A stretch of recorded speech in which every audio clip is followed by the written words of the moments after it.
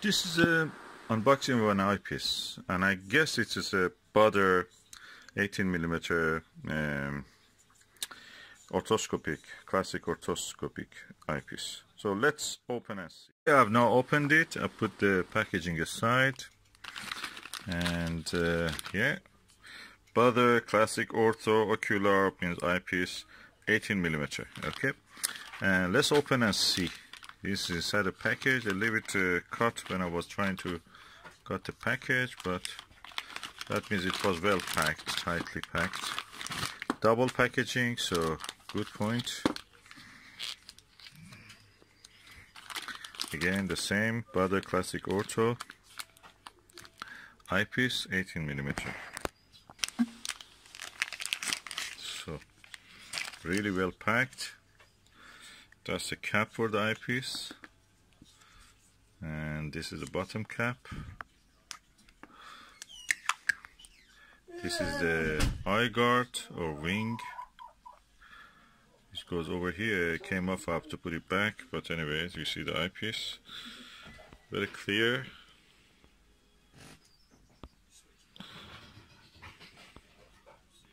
I have another one of these. That's the reason I bought this one. I wanted to use it in a Skywatcher binocular. So let's do this. But before that, I put the wing back. As you can see, this is a really good eyepiece. I have used it, and I'm really happy with the quality.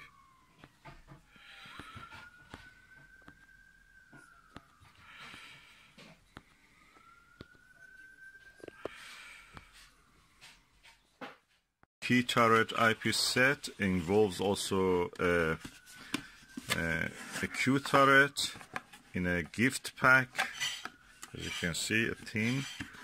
And when you open this, among the other stuff that is there, there is a 32mm, of course, 18mm, 10mm, and 6mm, plus also a Barlow. So I'm going now for the 18mm one, and well packaged actually. Okay, that's the 18mm one. So I'm taking this out, compare it with this one. You can see. So I put the lid back. So this is the one I received now, and this is the one I already had. As you can see, the coating in this one is a little bit better, or is it because the reflection from the yellow flowers that we have here? Could be. So I can say that. Let me change the position of them. Okay, the coating in this is more quality, redder, and this one is a bit greener, so it may have been the age related item. But anyway, both of them are Baader, both of them are good quality, and I'm going to attach them to the binocular. Okay, this is the binocular, and this is the original eyepiece that I had. I have to loosen this a little bit so it can actually go in. Yeah, it goes in now. This one the same.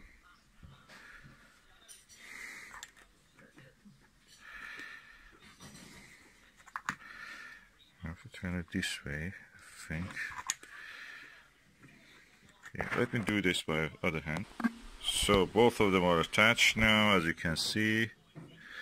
And this is the binocular. Looks really good. And this is one of the best eyepieces you can get in this range. Field of view around 50 degrees. And the good thing about it is that it has a, from edge to edge, the image is uniform. You don't see any distortion, astigmatism, you know, deformation, edge of field deformation, anything like that. No way in this eyepiece. It's orthoscopic, so practically you don't get that.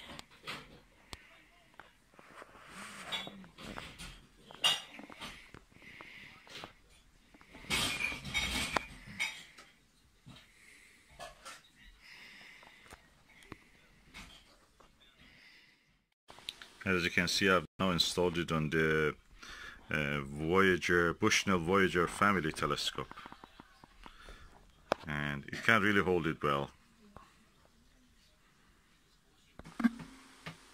So that's the way it is. I'm really happy this Bushnell is really good quality, it can hold anything.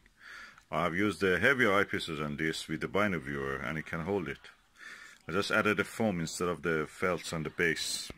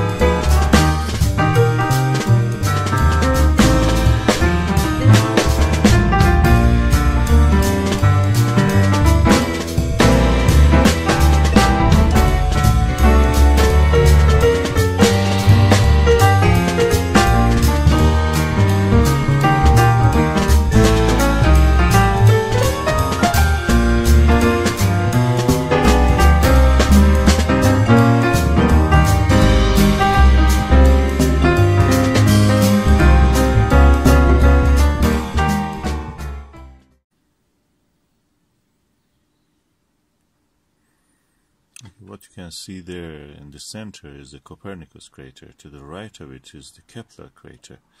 And the dot, tiny dot to the right of that Kepler, near the edge of the white area, where the down to it a little lower is a black dot, that's Grimaldi. That tiny white dot is the magnetic anomaly called Rainer gamma, or Reiner gamma. As you can see, the thin layer of cloud exists in the sky. Is moving. It's mist practically. And yeah, the Italy-shaped area to the top is the Jura Mountains,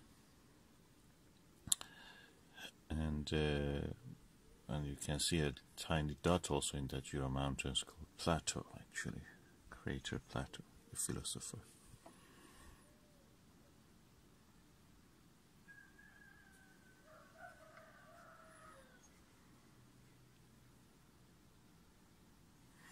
The bright dot to the 2 o'clock in this image, if you imagine the top part is 12 and the lower part is 6, at 2 o'clock of the image, in the middle of the, in somewhere in the black patch, the white dot is Aristarchus, and the area around it is Aristarchus Plateau, the volcanic area.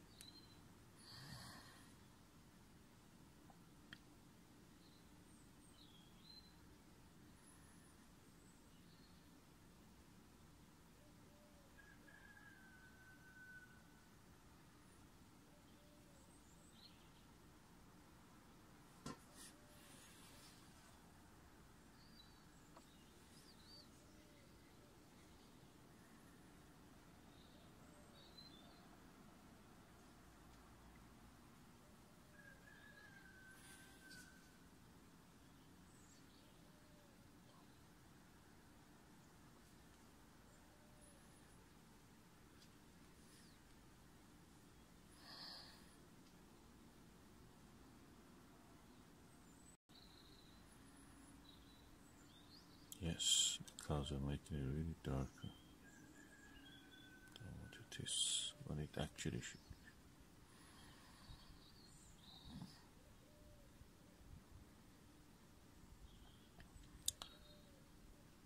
be. Yeah, and the circular feature, black circular feature at the top at 12 o'clock is the big black circle. Is the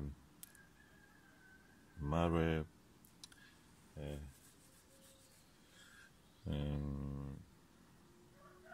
Imbrium, Sea of the Rains, and to the lower part of it at 7 o'clock of that circle, what you can see is the mountains of the Apennine. Apennine.